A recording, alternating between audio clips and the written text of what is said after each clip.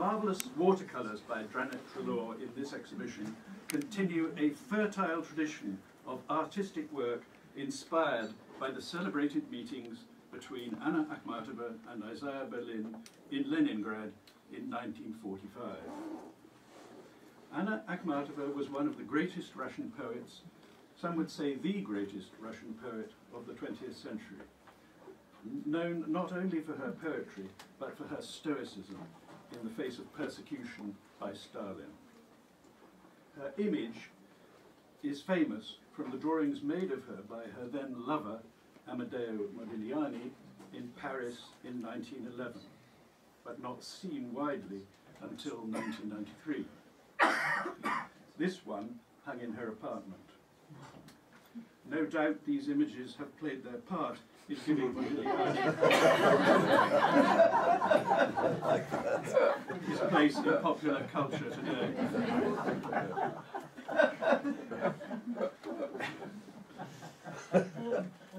I assume that Isaiah Berlin is known to all those present, if only as the first president of this college. A Russian Jew by birth and a British citizen by adoption, he was a thinker, essayist, and public intellectual whose living presence and writings have been an inspiration to many. He was born a Russian citizen in the Baltic seaport of Riga in 1909 and lived in Petrograd, as St. Petersburg was then called, between the ages of 6 and 11, witnessing both Russian revolutions in 1917. In 1921, he emigrated to England, returning to Russia for the first time in September 1945 as an employee of the British government, and in November of that year, revisiting the city, which had by then been renamed Leningrad. There, he had an all-night meeting with Akhmatova that has become famous, both in the English-speaking world and in Russia. It is hard to think of any other personal encounter between civilians which has had a wider resonance. In 1989, Berlin gave Russian television a long interview in which he mentions that he is the person Akhmatova called the guest from the future in her poem Without a Hero. Она, понимаете, назвала меня гостем из будущего в поэме «Без героя». A 2011 Latvian film entitled Escaping Riga recreates the first meeting, starting with Berlin's visit to the writer's bookshop in the Nevsky Prospect. He had invented an innocent story about a visit to Leningrad. Supposedly, he had gone there to comb through the antiquarian bookshops, for during the blockade, the residents had taken rare and valuable books in exchange for bread. It was at a bookshop where, according to legend, some literary critic offered to take him to meet Anna Akhmatova.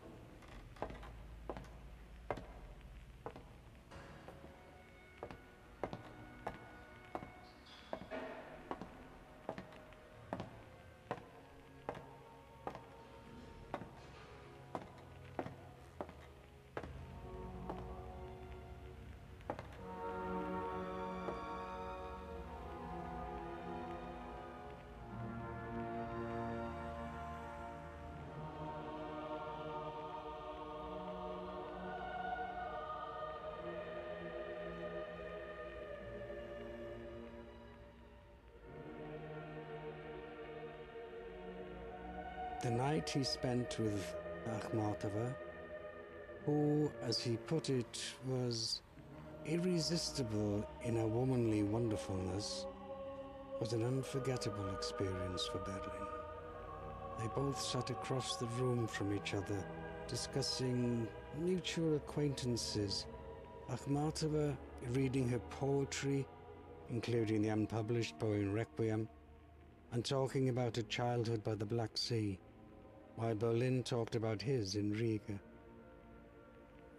Akhmatova talked about her former husbands and lovers and her loneliness, Berlin about Patricia Douglas. Several hours later, Berlin had the need to pee, but he felt uncomfortable interrupting the majestic poet and was afraid that he might not find the toilet in the dark corridors of the communal apartment. This is one of the most legendary romantic episodes in the history of the 20th century.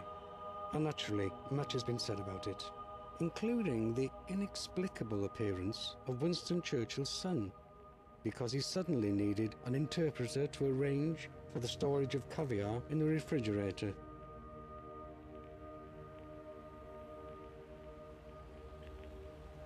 Звезды смерти стояли над нами, и безвинная корчилась Русь под кровавыми сапогами и под шинами черных Марусь. Уводили тебя на рассвете, за тобой, как на выходе. Whatever really happened, according to Berlin's biography, he never had any doubts that meeting Akhmatova was the most important event in his life. Я только могу сказать, что это была самая замечательная вещь в моей жизни, моя встреча с ней. Более замечательного в моей жизни никогда не было. То что-то, которое осталось у меня навсегда. Я был счастлив, я был горд, я был очень глубоко и на всю жизнь тронут. Что-то еще я могу вам сказать. И о ней думаю постоянно. They met again in January 1946, when Berlin was leaving the Soviet Union, but more briefly. She gave him two photographs. The first photograph she gave him was one taken in September 1945 by Ida Nappelbaum, which she had signed and dated on the back. The A with a slash through it is her monogram, which she used for all her signatures, and the date says 2nd of January 1946. And one taken in 1916 at her home in Tsarskoye Selo. She was very famously flexible, as you can see. She also gave him some books of her poems, in one of which she wrote a poem about their night of conversation. Here she is reading this in Oxford in 1965. Истревают звуки в эфире, и заря притворилась тьмой. В навсегда онемевшем мире два лишь голоса твой и мой. И под ветер с незримых ладок, хоть почти колокольный звон, в легкий блеск перекрестных радуг разговор ночной превращен.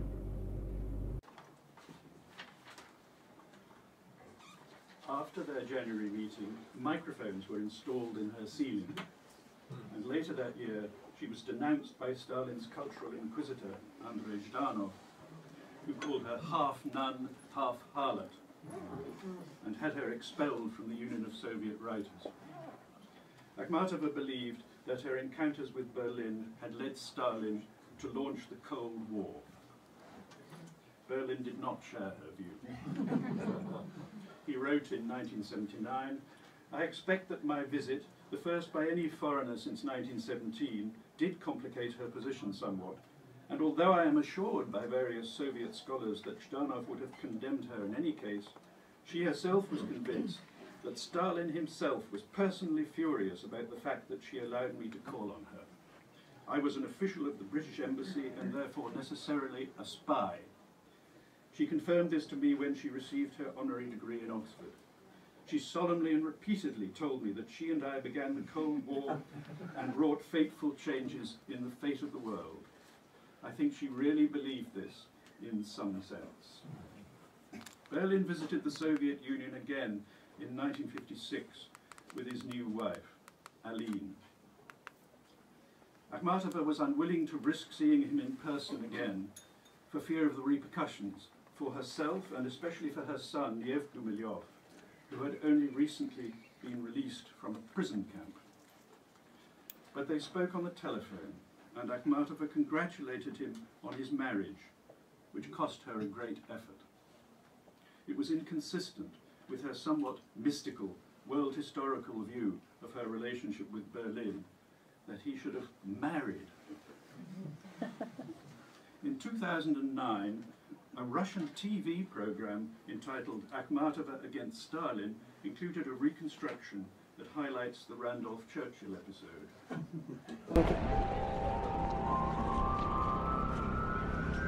Владимир Орлов сопровождает Берлина в фонтанный дом. По сравнению с благополучными московскими писательскими домами, квартира Ахматовой поражает послевоенной нищетой.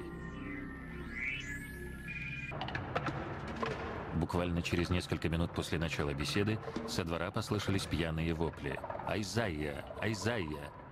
Оказалось, что это кричит приятель Берлина, корреспондент агентства Рейтер Рандольф Черчилль, сын британского премьер-министра.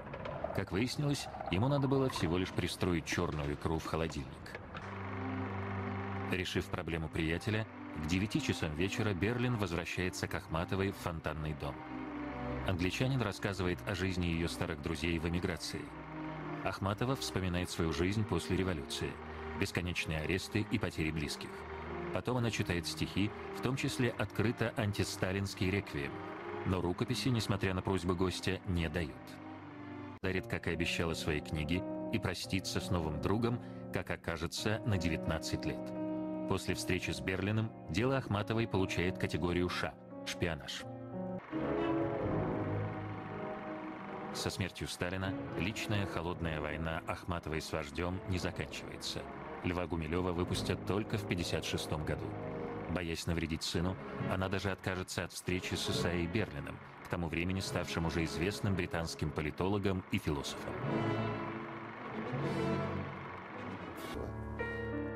Да, для нас это грязь на калошах, да, для нас это хруст на зубах.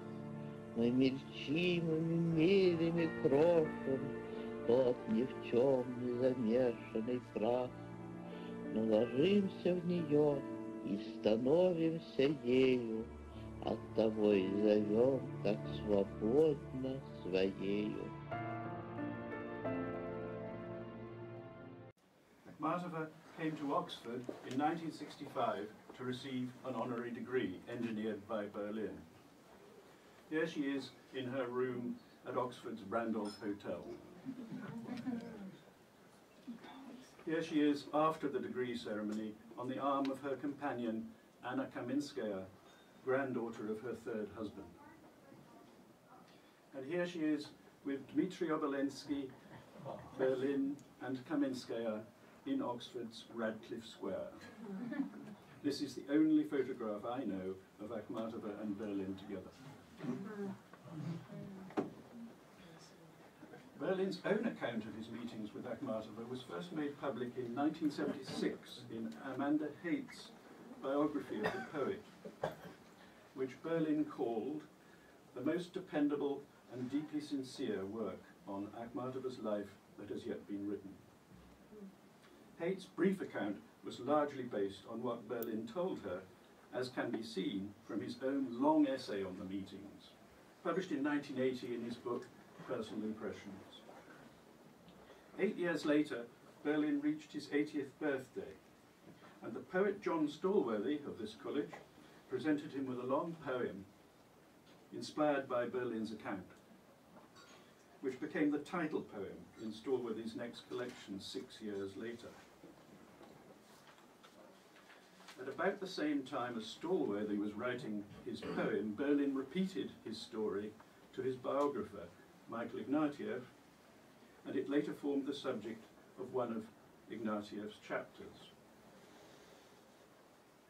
A book by the Hungarian author, György Darlos, devoted to the meeting and its aftermath, appeared in German in 1996 and in English in 1998, the same year in which Ignatieff's biography was published. Berlin described Darlos's book as an inflated and totally superfluous piece of writing with various groundless hypotheses which add nothing to the sum of known facts.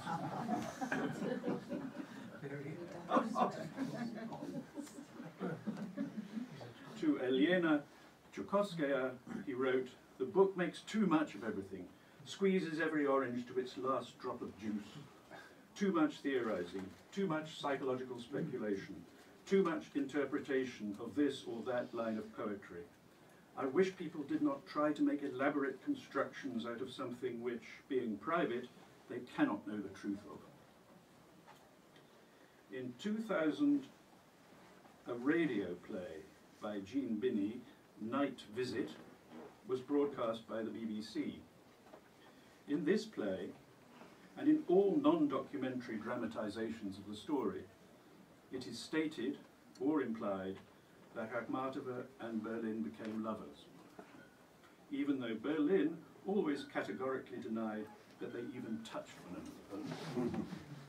In a moment, you will hear a few short clips from this play, this radio play, while I show you some images from another one, which is a stage play by the Hawaiian author Nancy Moss.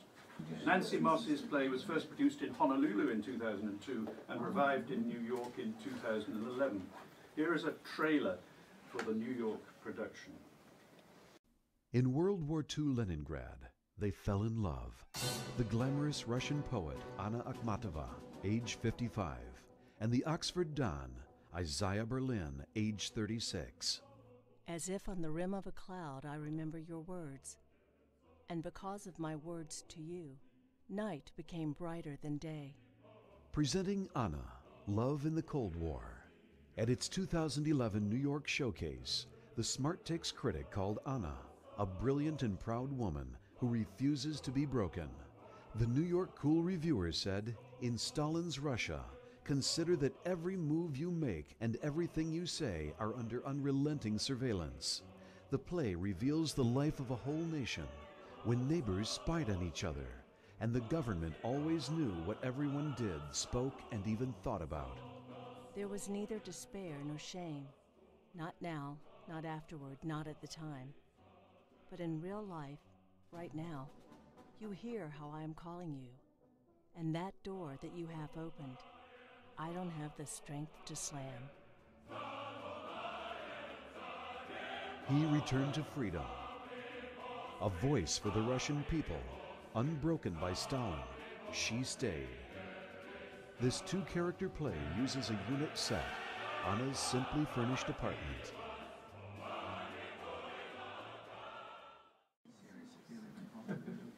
The photos that I'm about to show you now, the still photographs, which are accompanied by audio clips from the radio play on the BBC, are from the same production whose trailer you've just witnessed.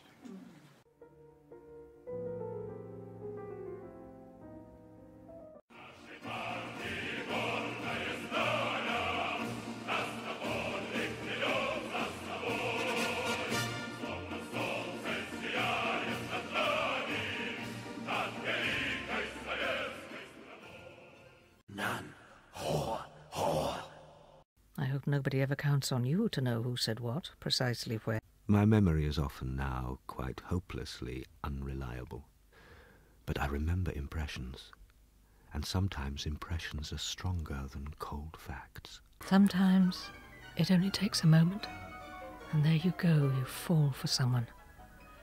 I just looked at your huge dark eyes. We'll say you sat over there and I sat over here, and we never even touched, and we talked of nothing but poetry. Here.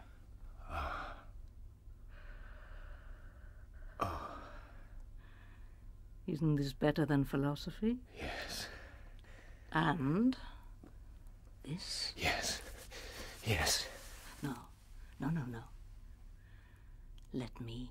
I, dear God, known for my intellectual honesty, said I'd never slept with you, not because we'd playfully agreed to say that, but because of my embarrassment that I'd made love to a woman so old, so very many years older. In the end, I lied to myself, and I'd come to believe it was true. None. Whore. whore. In 2001, the poet Anatoly Naiman, Akhmatova's friend and companion, published his novelistic account of the relationship called Sir. Part of this has been translated into English in a collection of essays on Berlin the Man, published in 2009. In 2004, an opera composed by Mel Marvin with a libretto by Jonathan Levi, Guest from the Future, was staged at Bard College in Albany, New York. Here is an extract in which Akhmatova sings one of her famous poems about Berlin.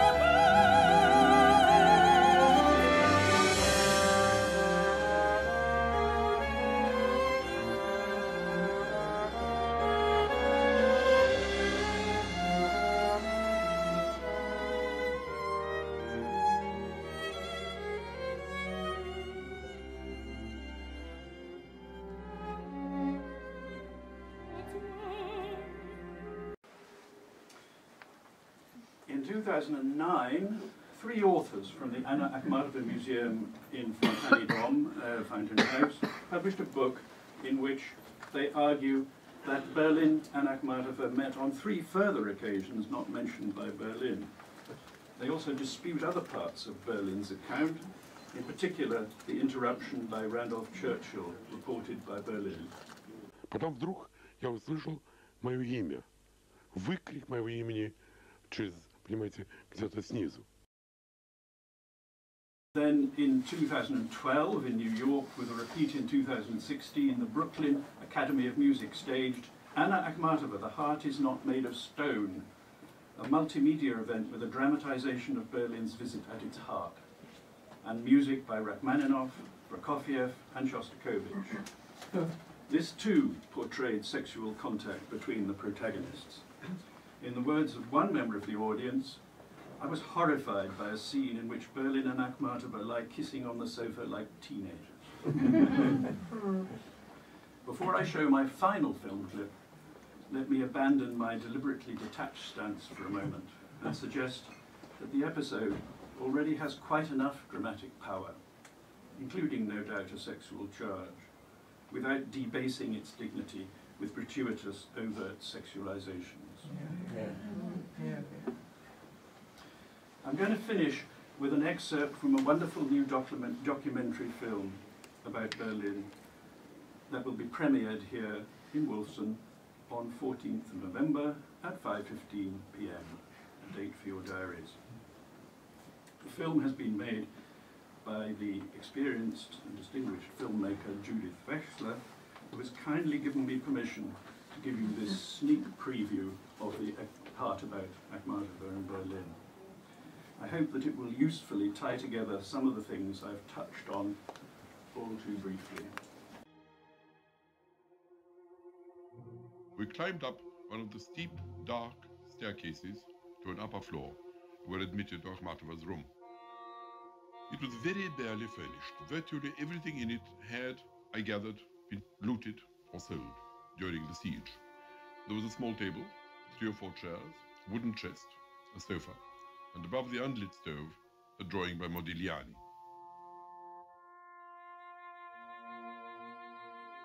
A stately grey-haired lady in a white shawl draped about her shoulders slowly rose to greet us. Anna Andreevna Akhmatova was immensely dignified, with unhurried gestures, a noble head, beautiful, somewhat severe features, and an expression of immense sadness. I bowed. It seemed appropriate, for she looked and moved like a tragic queen. I was the first foreigner to whom she met since 1917. I sat in one corner of the room, she sat in the other corner, and I stayed till 11 in the morning. It was a kind of meeting of two people who began talking about each other and about themselves. It was a very intense, in a way rather intimate conversation. She described her childhood on the shores of the Black Sea. She spoke of her visits to Paris before the First World War, of her friendship with Amedeo Modigliani. She spoke of her first husband, the celebrated poet Gumilov, and spoke of the years 1937-38, when both her husband and her son had been arrested and sent to prison camps. This, of course, was to happen again. Her eyes had tears in them when she described the harrowing circumstances of his death. We talked about everything in the world. She then read her verse to me. Реквием, место предисловия. Страшные годы ежовщины я провела 17 месяцев в тюремных очередях в Ленинграде. Как-то раз кто-то опознал меня. Тогда стоящая за мной женщина с голубыми губами, которая, конечно, никогда не слыхала моего имени, очнулась от свойственного нам всем оцепенения и спросила меня на ухо. Там все говорили шепотом: «А это вы можете описать?» И я сказала: «Могу». Тогда что-то вроде улыбки скользнуло по тому, что некогда было ее лицом.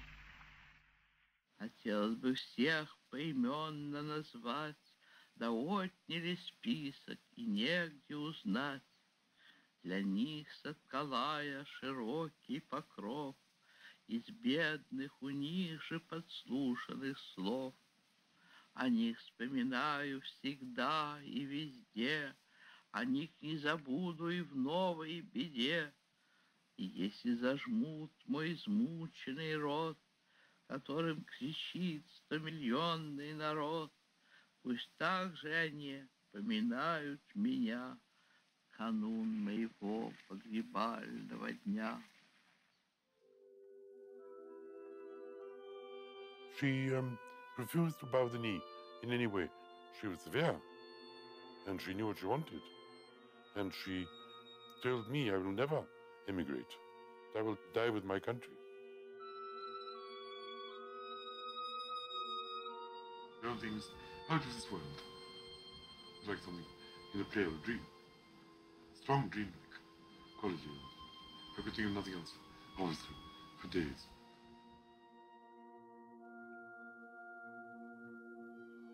It was the most transforming event in my life, because I was suddenly in the presence of a poet of genius who revealed feelings, thoughts, forms of life which I never would have understood if they hadn't been.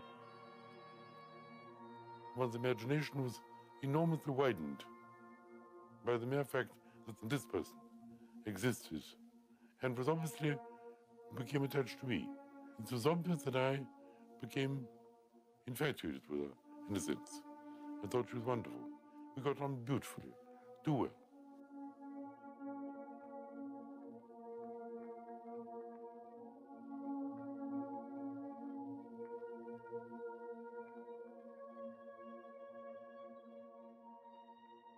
И сливают звуки в эфире, и заря притворилась тьмой. В навсегда онемевшем мире два лишь голоса, твой и мой. И под ветер с незримых ладок, сквозь почти колокольный звон, в легкий блеск перекрестных радуг разговор ночной превращен. They talked about everything. They talked about literature, about philosophy, about their personal lives. They had an automatic click straight away and an intense conversation that lasted so long without any pauses. She has spent 25 years in almost total isolation from the rest of the world. So the fact that a Russian-speaking person comes to see her and knows about her poetry, she feels literally she's being exhumed from the dead. This is a young British embassy official who is a well-known Oxford philosopher, but he has no global reputation. So her validation of him is enormously important. Emotionally, you know, this is the greatest poet in the Russian language saying, you're important to me. So both receive decisive psychological validation at this critical moment in their lives. Она, понимаете, назвала меня гостем из будущего в поэме «Без героя».